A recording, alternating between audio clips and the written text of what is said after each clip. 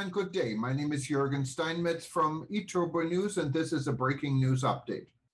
For more news updates and shows, please go to youtube.com/travel news group. youtube.com/travel news group. Here's our update. Small plane crashes into the homes of neighborhood, 2 dead. A small plane crashed in Santee, a suburban city in San Diego County, California, this afternoon, Monday, October 11, 2021. At least 2 are known dead. A Cessna 340A crashed into 2 houses in a suburban neighborhood, killing both people on board. First responders are trying to assure no one was killed in the homes that were crashed into. 2 residents were taken to the hospital after escaping one of the homes. A temporary evacuation point has been set up by the Red Cross.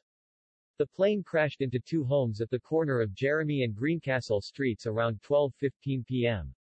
The aircraft was a Cessna 340A and its flight plan was from Yuma, Arizona, to Montgomery Gibbs Executive Airport in Kearny Mesa, according to a County of San Diego spokesperson. Authorities said they did not yet know how many people were on the plane, but that they believed the injuries were non-survivable. First responders are working to confirm that those inside the impacted homes were able to get out safely. In a video by Sky Fox, fire engines can be seen dousing the 2 homes that were demolished in the crash. Heartland Fire and Rescue said a 3rd home was damaged, and hazardous materials crews were headed to the area. It appeared a box truck was also hit. U2.B. A man at the scene told Fox 5 that he got a call from a neighbor saying his mom and dad were rushed to the hospital, don't know the extent of their injuries. I do know from talking to some of the neighbors that it was more bumps and bruises. I think they were lucky they were in the back of the house when it happened because it came in the front.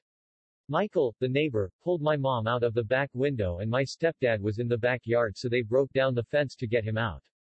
Located just 2 blocks west of the crash is Santana High School, where all students are secure, as posted on Twitter. Students were being released to either go home or to lunch, depending on their Monday class schedules. A temporary evacuation point has been set up by the American Red Cross at the Cameron Family YMCA at 10123 Riverwalk Drive in Santee. The cause of the crash is under investigation.